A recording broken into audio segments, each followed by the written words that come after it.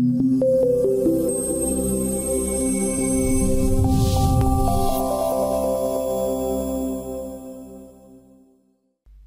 this video we'll look at the double backs inner panel feature. As it's not used quite as often as some of the other inner panel features, it's not available on the Quick Design toolbar.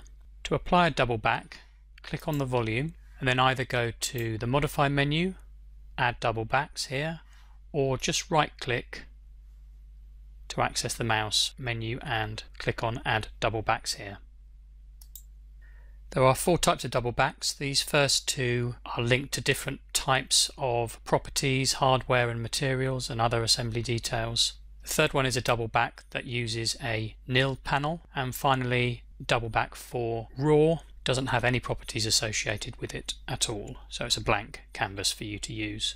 A double back is an extra panel that you can put in parallel to the back of a cabinet. If you're only adding one, you can position it proportionally to the front and back, or you can set a specific distance from the front or the back. If you add more than one, you can only have them placed evenly throughout the volume you're working in.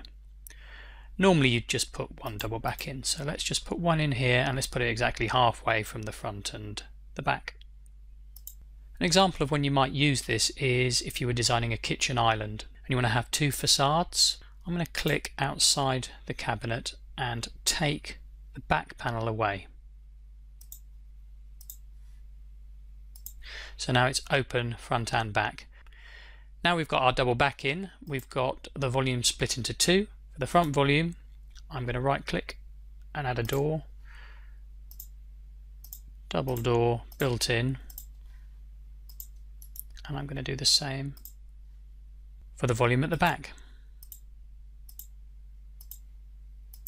So we've used a double back here to create a nice partition in the right place for a kitchen island. Let's have a quick look in 3D view and select wireframe and open the doors. So there you have it, the double back feature. Thanks very much for watching. Goodbye.